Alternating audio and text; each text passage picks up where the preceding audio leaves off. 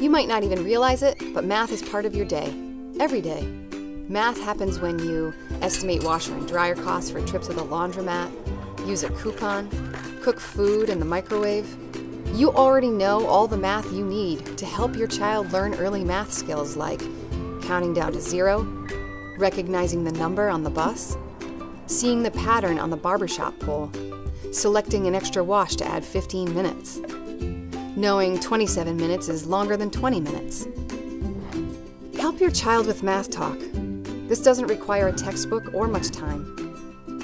You can sprinkle words like more, less, add, subtract, and patterns into the things you say and do with your child.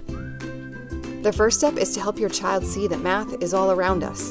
The next step is to talk about what your child sees. Are there more apples than bananas?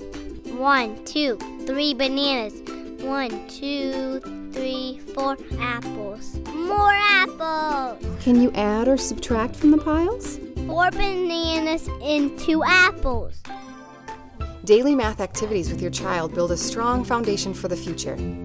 Remember, you already know all the math to help your child.